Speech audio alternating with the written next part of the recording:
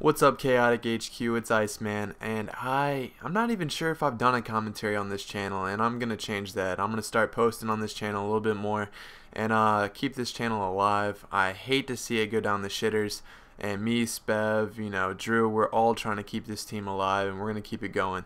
So I'm playing a little bit of Hotel with Ty. I'm playing with Drew, actually, like Butter, if you guys didn't know his real name. And we were doing very good on this hardcore playlist. I'm not sure if we're playing hardcore. He actually got like 4 gameplays in a row. It was pretty ridiculous. He got like 3 gameplays where I was doing pretty bad. I was just having a bad night, and he actually did very good. Here's me trying to trade weapons with a bot, and then I realized, well, all we did was swap weapons back and forth, and I didn't get anything. It's really hard you can't really trade weapons with a bot in this game, because you don't have an extra gun to trade. So I should have picked up a Lancer or something, but the bot ended up dying and I got it anyways.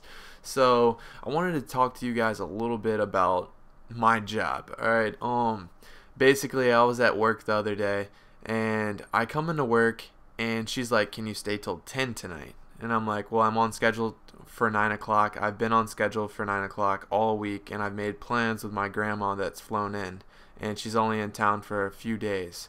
So I'm sorry, no, I can't." She's like, "Fine, you can go home then." And I was like, "Alright, that's cool, that's cool." So I go out, I order myself a sub, and while I make her make my sandwich, she calls the boss and was like, "Yeah, we need somebody to come in tonight that can stay till 10. And I was like, I don't understand why you're getting an attitude. Look, I'm on the schedule for 9 o'clock. I'm not on the schedule for 10. It's 9. So if you needed somebody to stay till 10, you should have fucking put me on the schedule for 10. Alright? And I wouldn't have made my plans for 9. And she puts me on the phone with the manager, the boss of the place. And she's like, "Look, I've been hearing that you've been texting at work and that you left one of our employees last night with 5 people in line." Which is a total lie. I was like, check the cameras. I left her with 0 people in the store. And yeah, I do text at work, I'm not gonna lie, but she's on the phone the whole time, and that's really hypocritical of her to complain about me texting when she has a Bluetooth and she actually talks to her boyfriend throughout her whole shift at work while she's serving customers. So I mean, I just hate hypocrites. I hate people, it just sucks. Don't be that person at work that goes and complains to your boss. If you have a problem with anybody at your work just handle it man to man, man to woman, whatever you want to call it. But just talk to them about it and just tell them how you feel. Don't go and nobody likes a snitch.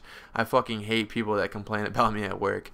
But anyways, guys, that's a little quick story. This is a quick gameplay, so I'm going ahead and make it short, and I hope to post more on the channel in the near future. Oh yeah, and if you guys have time, please go check out my Good Rounders episode. It's on my channel, and I just uploaded it about an hour ago. Thanks, guys.